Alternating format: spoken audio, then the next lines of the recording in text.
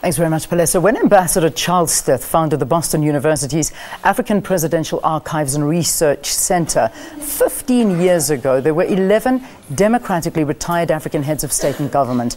Through the years, the number has increased and is now standing at 50. This has created a need for more centers, particularly in Africa.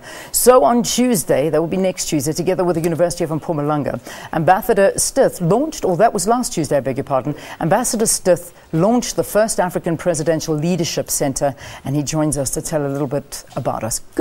About it. Good to have you here on the program. Good morning. Welcome. Good to be here. Thank you so very, very much. All right, so I'm busy stumbling over everything I'm saying because just fill me in. This happened on Tuesday. Yes. All right, how did it go?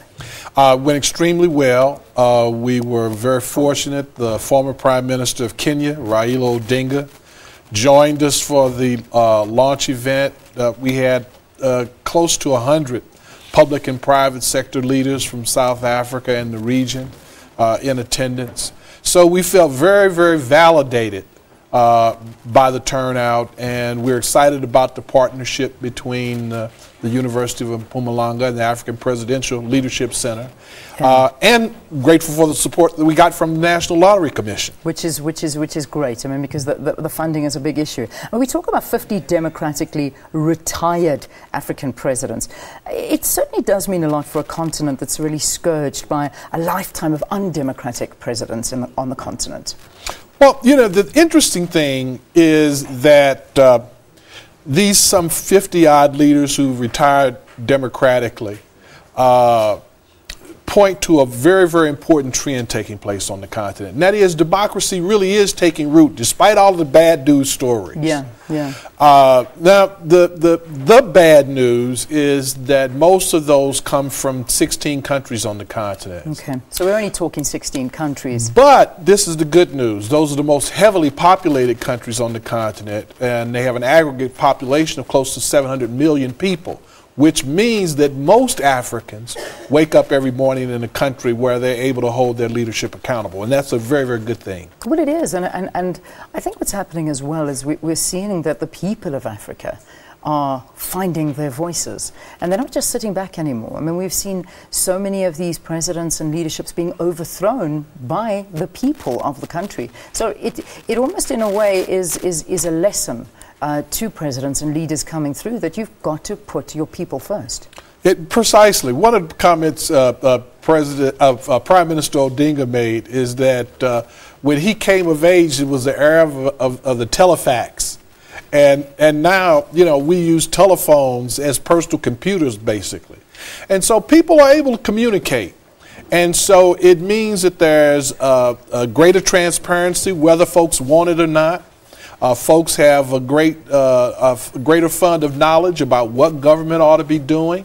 And so there's a higher level of accountability, and that's a good thing. Yeah. In terms of your partnership with the University of Mpumalanga, what is it? How was that partnership developed? Well, they've totally embraced this idea. As you know, they're a relatively new university. They've committed themselves to being on the cutting edge of training Africa's next generation of young leaders.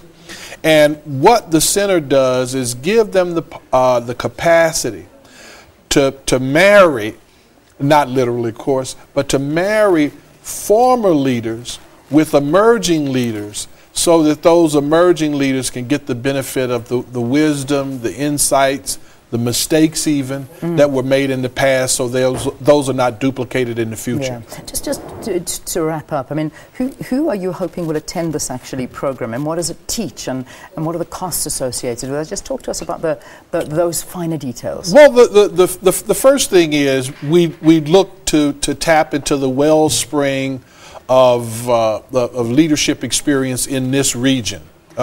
You've got folks like Thabo Mbeki, Rupia Banda, among others that you can name. Yeah. We want to give young people on this campus and in campuses on the region access to those leaders. When we do major policy events, we would see leaders coming from around the country, around the continent to participate. So maybe a Jerry Rollins or a John Kufuor from Ghana, Jakaya Kikwete, from Tanzania, all participating in the policy forum that we hope to hold at the University of Mpumalanga. Well, we wish you the best of luck. Great initiative. Ambassador Charles Stith founded the Boston University's African Presidential Archives and Research Center. Great to have you, and I'm sure we hope to speak to you a lot more. Thanks for having me. Of all of this. Thank It's you an very absolute much. pleasure, an absolute pleasure. All right, I'm going to say goodbye to you now and leave